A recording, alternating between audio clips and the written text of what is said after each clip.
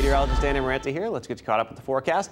Another hot one out there today. Temperatures into the 90s. We do have a bit more humidity, especially in the morning hours. You'll feel that humidity should drop a little bit towards the afternoon, but we may have some relief in the form of a few showers that pop up during the afternoon. But look at that. And until then, not a lot of rain to go around, maybe a little sprinkle at times, but overall a lot of sunshine. Some clouds return as we head towards the afternoon. There's 1 p.m., 2 o'clock, 3 or so, showing a few of those showers as well, and possibly an isolated thunderstorm. There's what's called a marginal risk from the Storm Prediction Center for the chance for some severe weather, but overall not looking like a huge severe weather day at all. But we'll watch for maybe a storm or two that could pulse, especially across eastern Connecticut. So overall, just a hot day with temperatures into the 80s to near 90. Another nice day to try to cool off any way you can. And as we head on towards the next couple of days, we'll keep temperatures on the hotter side, although no real scorching heat, just a lot of classic summertime weather. Stay up to date in the forecast, always on fox61.com.